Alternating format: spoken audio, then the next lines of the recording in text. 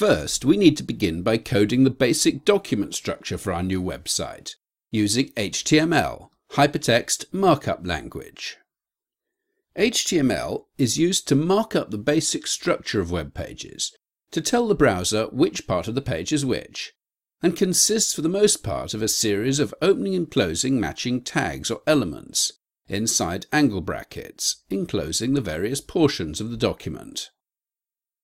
Every HTML document must begin with a doctype declaration to tell the browser what version of HTML is being used. The doctype declaration for HTML5 is very simple. !doctype HTML. Following the doctype declaration, every HTML page is enclosed in opening and closing HTML tags, and these enclose a series of other tags nested inside them. Inside the HTML tags, every HTML document needs to have opening and closing head tags, which enclose title tags. Inside these go the title of the web page. This will appear in the title bar at the top of the browser, not in the document window.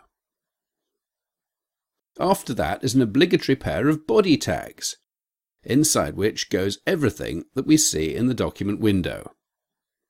HTML5 makes more use than previous versions of HTML of semantic tags. The primary purpose of these tags is not visual styling. They generally provide no styling at all, leaving us free to alter their appearance as we wish.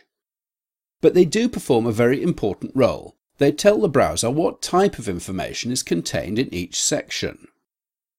This enables us to assign functional descriptions to the various parts of our web pages, which is useful for us as coders because it makes the code much easier to read, and it's particularly important for accessibility, as it can be used to enable screen reading software to find the various sections, so that they don't, for instance, read out long menus every time a page loads, but go straight to the important part of the page.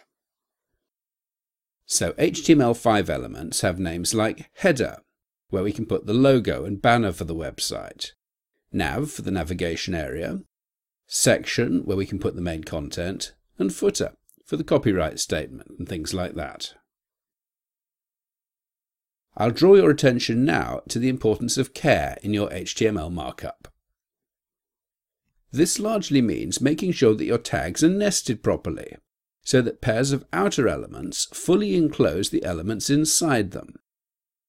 This is an example of valid markup because we have a pair of section tags fully enclosing a pair of paragraph tags, which in turn enclose the text of the paragraph. This example is not valid because we have the closing paragraph tag overlapping outside the section tag, and the browser will not be able to make sense of that. So take great care to avoid overlapping tags like that. One final point is that if you've used previous versions of HTML, you may be used to closing those relatively few tags which do not occur in pairs, such as the BR tag for a line break, with a space and a forward slash, or just a forward slash at the end. In HTML5, these tags are self-closing and do not need a forward slash, so just use BR. Another example is the IMG tag, used to link to an image. Just use the tag without a forward slash at the end. Whilst putting in the forward slash will do no harm, it's unnecessary, and it can be dispensed with. So I'll give it a grey cross instead of the red warning cross I gave for the entirely incorrect markup in the previous example. You can find many guides to HTML5 on the web. Here's a discussion of semantic markup, and here's a list of elements and descriptions of their functions.